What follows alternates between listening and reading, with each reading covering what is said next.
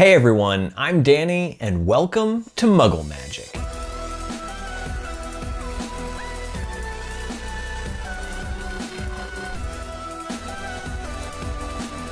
Today we're going to be making the candy boxes to go in the Skiving Snackbox. The actual Skiving Snackbox itself I will do in another video, but this is just for the boxes of candy that go in them, such as the Puking Pastilles, the Fainting Fancies, the Fever Fudge, and the Nosebleed Nougat.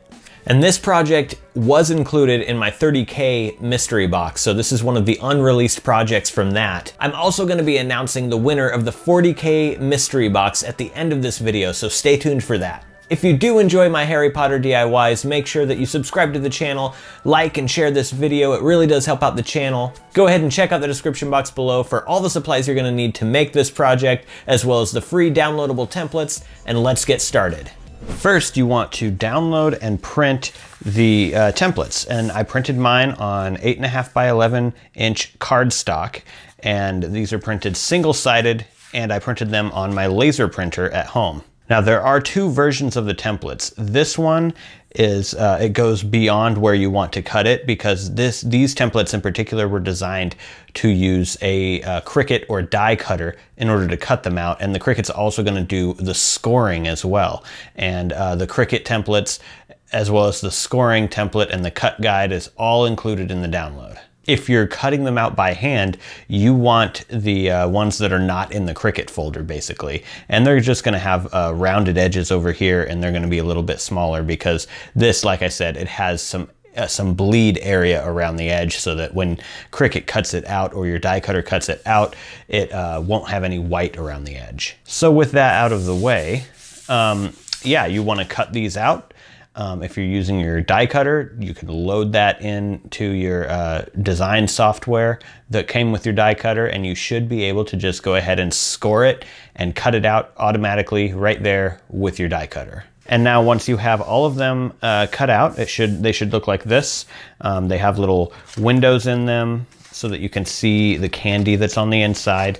And my Cricut actually did the scoring for me, so these are going to be very easy to fold. I don't have to do any guessing as to where the folds are. I can just, you know, fold it all up according to where the score marks are. So we'll start off with this, and it's going to be the same for all these boxes, so I'm just going to show you how to do one, and you should be able to do the rest just based off of this. So I'm just going to fold it everywhere where those score marks are. And you can watch, if you're doing this by hand, you can score it yourself, or you can just watch how I'm folding it and you can try and mimic what I'm doing here. So there we go.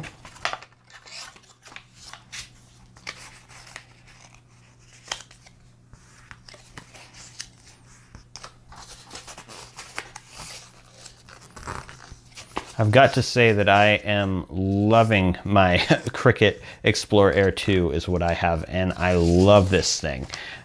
It's making my DIY projects so much easier when it comes to cutting and folding. You can cut more intricate and more exact lines. It's just perfect. And there we go. That's how the box should be folded. And then now what we want to do is glue this together. So I'm going to get a little piece of scrap paper underneath so that I don't get any glue on my cutting mat. The first time I did this, I tried it with a glue stick, and honestly, it just didn't work out. It didn't stick as well as I wanted it to. So for just plain paper, a glue stick will work, but for cardstock and when you're making a box, I would suggest using a glue gun, a hot glue gun, or, you know, something that's going to have a better hold. So I'm just going to use my hot glue gun. I'm going to put a few dots of glue on here. I'm going to start with just these corners. There we go. And now these are going to fold up like this, and then this part is going to close in on it. And I've done that on both sides, so the box should look like this so far. And now the next thing we want to do is right where we glued those tabs in on either side, these are gonna fold in and they're gonna glue on the inside, and then this front one is also gonna fold around and down, and we're gonna glue this in right here, just like that. So I'm just going to put a little bit of hot glue right on this whole, all three of these flaps just along the outside of the box. And you don't want it to be like huge globs of hot glue or anything. Just a small amount will work, and it should hold it really well.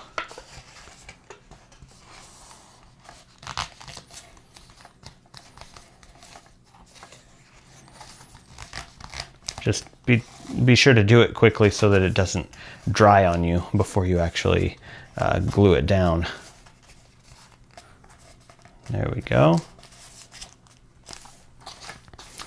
And it's really, I mean, that's pretty much it. Now these this top with these flaps folded in like this, you should be able to close your box up. There. So then the next thing is to get the candy on the inside of this box. I actually just went to a candy shop and I found some gummies that looked about like the right color for the Puking Pastilles.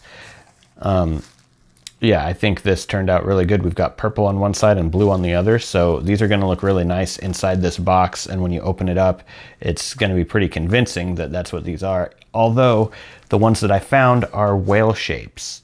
So that's kind of strange, but eh. So I've just gotten some Ziploc baggies. These are the small snack size Ziplocs because they fit in there pretty well. And these boxes won't hold a whole lot of candy, so don't pack them too full or they won't close properly. So you just get a few and put them in a bag.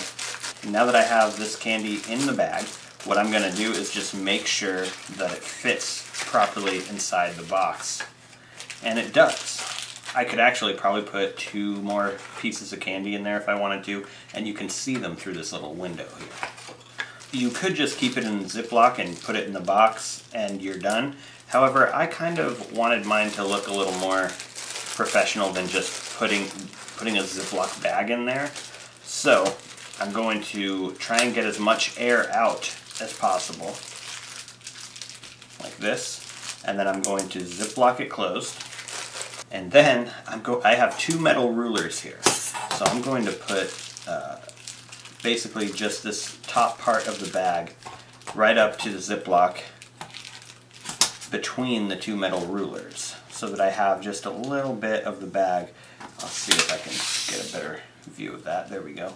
So yeah, you have just a little bit of the bag of below the Ziploc showing through right there. And now I have some clamps, which I'm going to clamp these together so it's basically pinching this bag closed between the 2 rulers.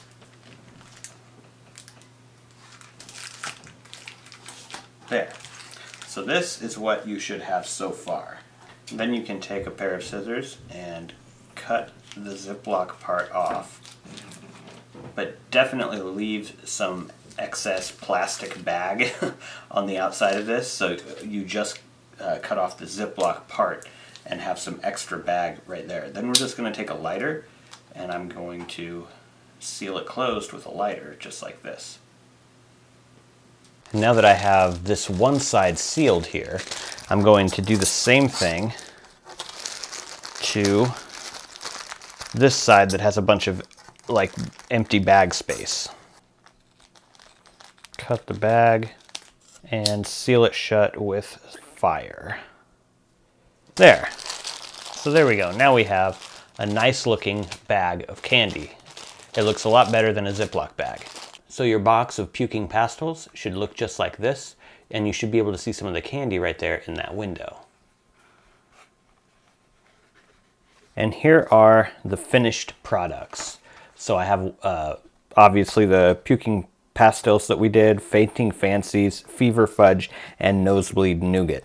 And I tried to find candy at my local candy shop that were either matched the correct colors or just looked like the right thing. For the Fainting Fancies, I use these gummies, and these are orange and peach. They're supposed to be orange and lemon, but I think the color works fine and they taste good. So yeah, these definitely work for the Fainting Fancies. For the Nosebleed Nougat, I used this, and this is basically just chocolate with nuts, and it's not really nougat, but I mean, it tastes really good, so who cares?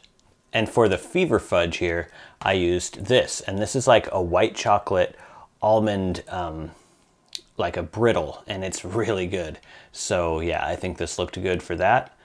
And yeah, that's the candy that I used. I really hope this project helped you guys out in making these candy boxes. Again, I will be doing the actual Skiving Snack Box, which opens up and everything, in a later video. I just wanted to get these candy boxes done in a separate video because the actual box itself is going to be a little bit of a more involved project than this, so it just kind of makes sense to separate them. And now to announce the winner of the 40K mystery box. This is a mystery box which includes 7 items. 5 of them are things that I've done on my channel before, projects that I've made, and 2 of them are going to be completely unreleased projects of mine that I haven't released on my channel, and I won't release the videos until after the winner receives this box because I don't want to spoil any of what's inside of it for them. And the winner is Patrick Johnson. Congratulations, and I've sent you an email with instructions on how you can claim your prize. I'm just so excited that my channel hit 40,000 subscribers. I literally never thought that it would get to this point, and it just makes me so happy that you guys are interested in the projects that I'm doing and love what I'm doing enough to subscribe to the channel and watch my videos. So as a show of appreciation, I'm choosing 2 more winners for this 40K subscriber giveaway, but it's not going to be the actual mystery box. There's 1 winner for the mystery box. These 2 are going to be runners up. You guys are going to win 1 mystery item that I've handpicked from items that I've made in the past. So those 2 winners are Angela Yang and Elaine N. Congratulations to both of you, and I've also sent you an email with instructions on how you can claim your prize. Remember, I get a lot of ideas for these DIYs that I do from your comments. So if you have an idea for something that you want to see me do in the future, definitely leave a comment below and let me know. If you're interested in seeing more DIY videos having to do with Harry Potter and more, go ahead and subscribe to my channel if you're not already. All right, that's it for today. Thank you so much for watching, and I'll see you in the next video.